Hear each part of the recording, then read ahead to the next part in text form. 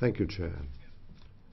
Mr. Tusk, Mr. Juncker, Greece and Italy, concerning the migration issue, they need a real, genuine solidarity, not solidarity à la carte, not flexible solidarity, not the solidarity that Mr. Orban allows you to show.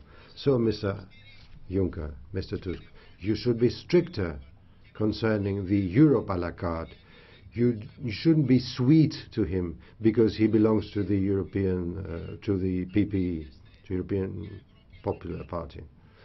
We cannot accept a Europe à la carte where, on the one hand, Poland and Hungary take European funding, but they don't want any refugees. There should be no bullying against the authorities of Wallonia. Their anxieties, their concerns are real, and they could change CETA towards trade, not just free, but fair as well. We are tired of listening to declarations. We want real solidarity and a Europe with a plan and cohesion.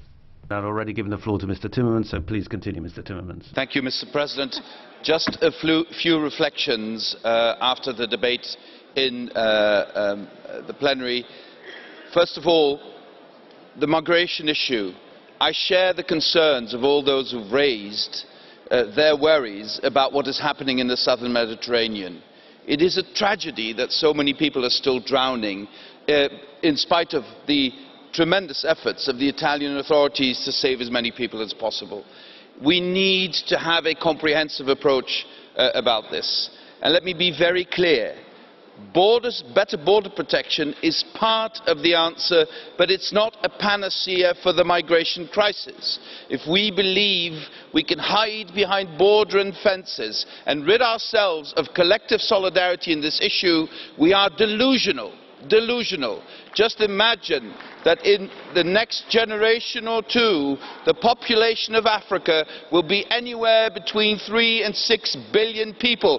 How do you think the Mediterranean will ever be wide enough or fences ever high enough to stop these people from coming to Europe if we don't have a policy that will offer them perspective in their own nations, in their own continent, in their own cities and villages?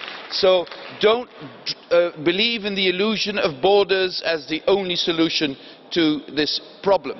And don't believe in the illusion that you can rid yourself of collective European solidarity in tackling this huge crisis. If you think you can rid yourself of this solidarity, others will rid themselves also of solidarity, and that will be the end of the European Union. So I believe strongly in a collective approach and a comprehensive approach that addresses all the issues linked to the migration crisis.